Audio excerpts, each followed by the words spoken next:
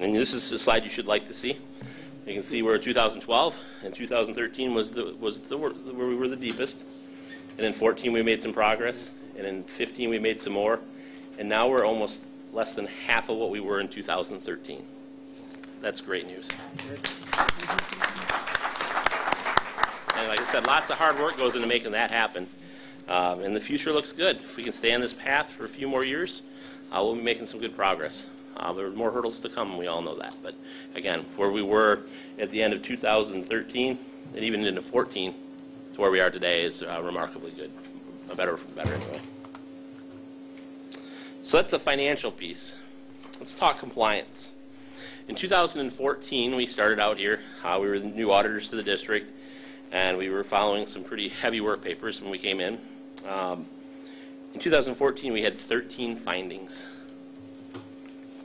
In 2015, we were down to 4. This year, we have 1, which is the operating deficit.